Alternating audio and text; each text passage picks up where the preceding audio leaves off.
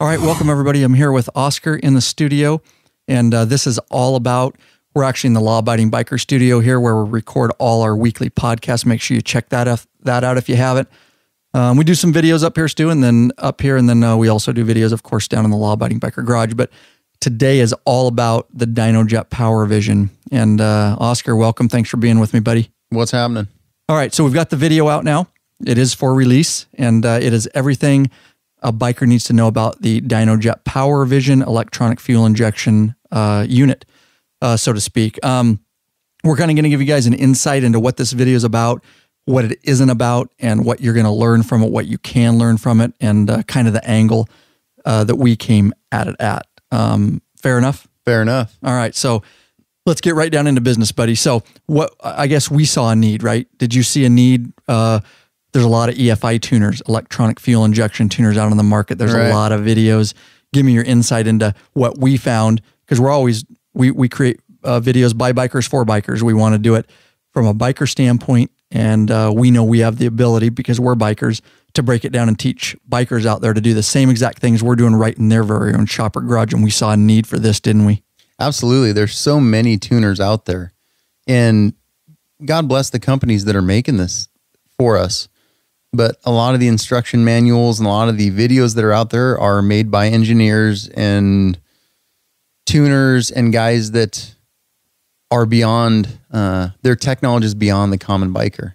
And so when I started researching a lot of this stuff, I'm like, wow, I had to spend so much time putting stuff together and from different sources to just figure it out for myself. I thought there's got to be an easier way to take this product and show it to everyone else in a way that guys like me can understand. Right. Well said. And we all know, I do want to give props to Chris Kelly at DynoJet Research, who, is an employee there, and he's worked with us, got us the unit and all that. And we've been on the phone with him, and we do appreciate DynoJet stepping up to the plate. But again, not talking bad about them, but that's all these guys do. Right. And what we found is from those videos and the stuff that they do, lacks a lot because they're so ahead of the curve. It's hard for them to teach the average biker that is riding his bike every day and he's a Harley owner or a Victory or whatever bike it may be, to just go, what in the hell am I going to use this thing for? Right. What is this EFI? Do I need it? Do I need to do it? And if I do get it, how does it relate to me? Because I don't have a dynamometer in my garage. I don't have years of experience in fuel cell and all this kind of stuff. And it can just get extremely overwhelming, even for me to a certain extent. I know a bit more about it than the average biker because, of course, you, and I will say Oscar has years of experience dealing with these, not only the Power Vision, but other units. And I will tell you guys, make sure you're constantly checking lawabidingbiker.com. There's a search bar. We've done the Power Commander 5, the Auto Tuner. We've done podcast episodes on it. We've done videos. We have for purchase videos. We're going to do another Fuel Pack 3 from Vance and Hines soon. We're working with them, and they have one. So keep checking back. This, though, is just about the Power Vision. And Oscar, I will tell you guys, has spent hundreds and hundreds of hours breaking things down for you guys to put it in a nice, neat little video package.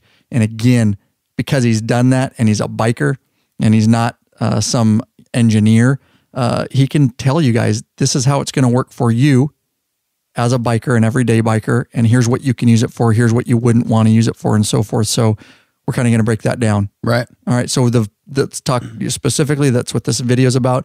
And if you guys want to get the video at any time, lawabidingbiker.com/powervision. It's that simple. All right, that's where the video is going to live, and you can, it's a for-purchase video. Of course, 95% of our content is free here at Law Abiding Biker Media, the podcast, the YouTube channel. We do have a few for sale videos, high end, and that's for obvious reasons. We got to keep this thing going for the biker community. So the Power Vision, somebody listening right now, watching this video, listening to us, why would they get a DynoJet Power Vision? We're not going to compare it to any other models on the market, just the Power Vision alone. What would be the purpose of this? I really like the fact that DynoJet created a product that I can interact with from my handlebar on a trip, on a ride, anytime I want, and I don't have to touch a laptop. And it's for what I'm going to do with it, the basic common biker, it's pretty straightforward, and it allows a lot of flexibility. And for the intermediate or advanced user, that thing can do a lot of stuff. I mean, I'm really impressed with the product, and I'm really there's some really nice touches that DynoJet included in there for the advanced user. And I don't consider myself being an advanced user. I'm maybe more intermediate, but really it's aimed at the common biker, the guys that are riding around every day that want to be able to interact with their bike and kind of monitor some systems and maybe flash a new map if they find one, or maybe make some basic adjustments. It really does all that stuff. So sitting here, somebody's watching the video out there, an audience member, and they're like, what the frick is an EFI tuner in the first place, and do I need it? So I know we've done a whole podcast episode on this, and if you guys go to our website, you can find that. But briefly, I buy a Harley. I buy a Harley and I throw a new intake. Everybody wants to put pipes and intake. Right. Why do I need an EFI tuner? Can I just get it flashed at the Harley dealership? Can I just get my electronic control module, engine control module flashed at the dealership? Why do I need a Power Vision? You could. And you could ride it like that forever and it would be just fine. And what we're talking about for the audience is you get pipes, you get air intake, you gotta flash your ECM, your EFI, you gotta flash your engine control module that's already on your bike. Right. And it's a canned map, which means it basically says, well, this is close to your pipes and this is close to your intake, so we're gonna give you a basic canned map. Here you go. Right. And ride on. And it's not the best map, but it'll work. You could do that. It's expensive. We suggest not doing it, because if you ever want to change anything in the future, or you do want to tune your bike up a little more, you're going to have to pay Harley Davidson another $200+ every time you change a pipe, every time you change an intake. So we tell the community, I am avid against it now. Stay away from the Harley downloads. We love Harley Davidson, but it's ridiculous. Spend the money on an aftermarket EFI tuner such as the Power Vision. Give yourself room to grow. That is exactly it. I couldn't put it any better. Room to grow. Okay, good. So that's what you would use it for, guys. If you're going to change your intake, your exhaust, if you want to get better fuel mileage, maybe a little bit more horsepower, stuff like that. That's what these electronic fuel injection aftermarket units are for. This one has a display module, which mounts to the handlebar. We've got a very good mounting solution in the video for that, but it's touchscreen. So go with that about what we're going to teach in this particular video. We're going to walk you guys through what, I guess I came from the standpoint of what do I want to do with this thing? Because I consider myself a common biker. So we're going to walk you through the basics. First of all, setup. We're going to walk you through actually wiring. In this particular video, we're using an auto-tune setup with the wideband O2 sensors. So we're going to walk you through setting up and installing the wideband O2 sensors. And with that wideband, I'm going to interrupt you for a minute so we stay with the audience. Your Harley Davidson guys, we're talking about Harley Davidson because that's what we did the video on, but really it can work for any bike. But the Harley specifically comes with narrow band O2 sensors. They're little sensors that screw into your pipes. Your bike comes stock with that. That's a way that the bike can read what? That the bike reads what's coming in as far as air and fuel, and it also reads what's going out. So it measures the exhaust. Which is your AFR, right? Air fuel rate? The bike reads the amount of air coming in and adjusts the fuel and timing accordingly. According to the map is the predetermined conditions under which the bike is running. The O2 sensors then read the exhaust stream to determine whether or not the air-fuel ratio has too much fuel or not enough. And then it tells the ECM, the engine control module, hey, there's not enough fuel, there's too much. Reduce it or increase it. Narrowband O2 sensors have a literally narrower ratio that they can read. Usually it's like 14.0 to 14.7, somewhere in that market. The broadband or the larger O2 sensors can read an even broader range, 13.0 to 15.2. So anytime with the narrowband, anytime the air-fuel mixture falls outside of 14.0 to 14.7, the bike doesn't know what to do. That's a very basic way to put it, but it's the easiest way for me to understand it. Sure. The bike falls back to the map that Harley programmed it. With the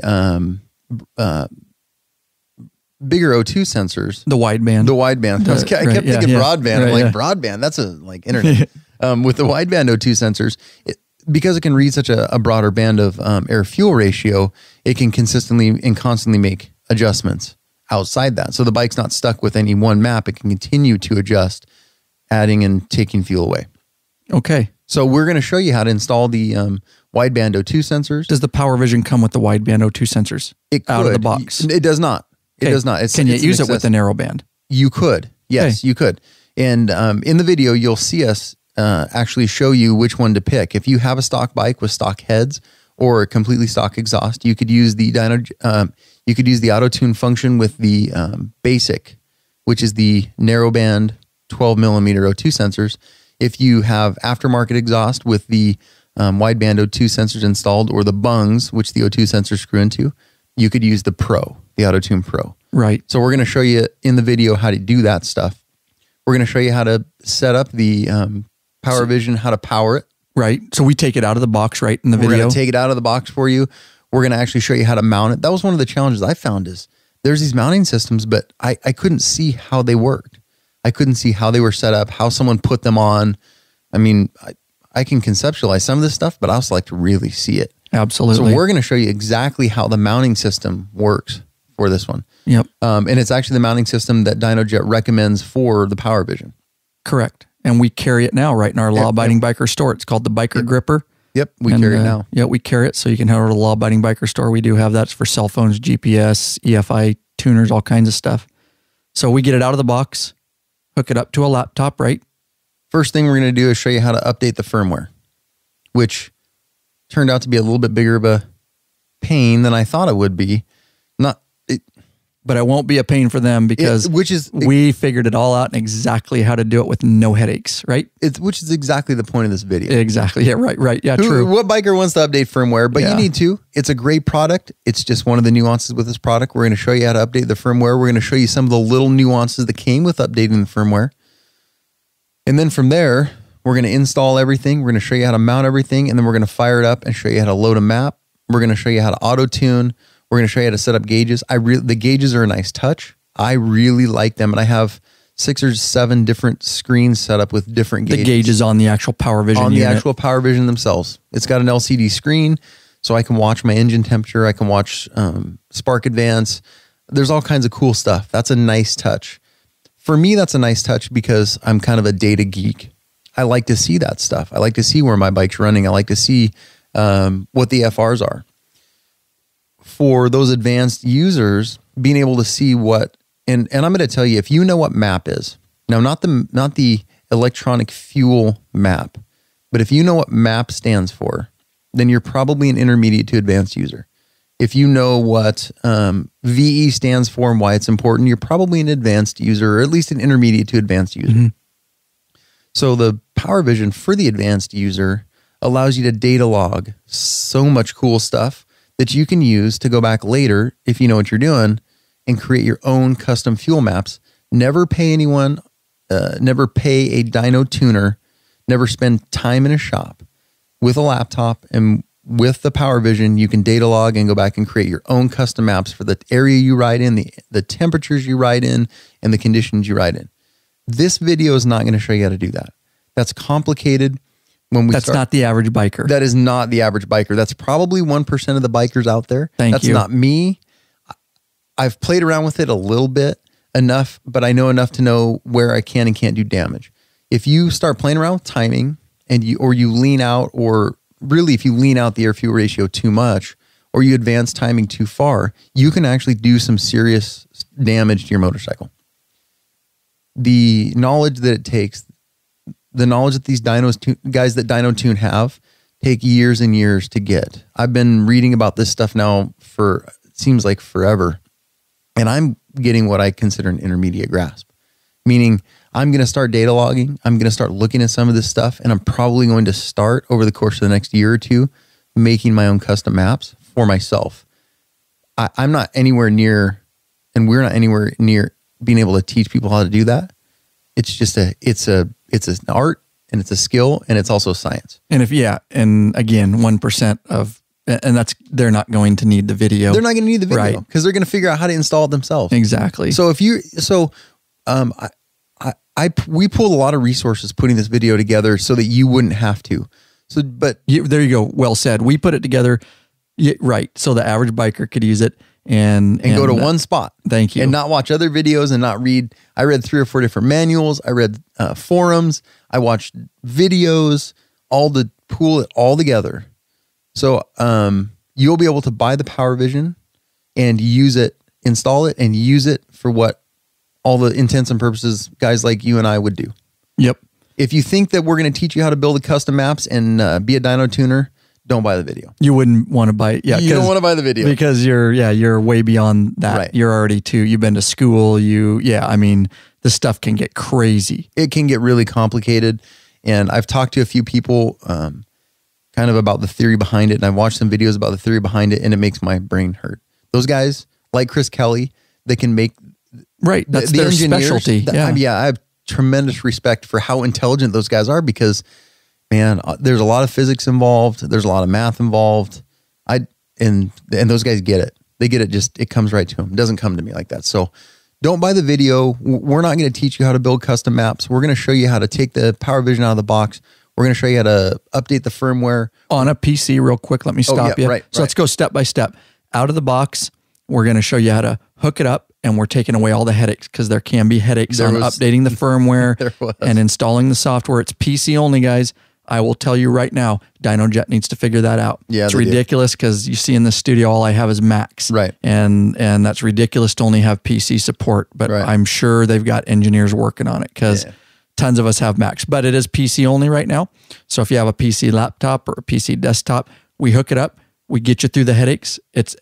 The video is very concise, exactly step by step from bikers here. Right. And let me tell you, Oscar is not a huge computer, although he's brilliant on the Power Vision and all these units. When it comes to computer stuff, he's not that. He would tell you. True. It's true. I'm not. He teaches you exactly how to do it from his standpoint, so you guys can understand it as bikers and not some massive computer geeks. He can show you how to do it, how to get it loaded, the firmware. Then we go out to the bike.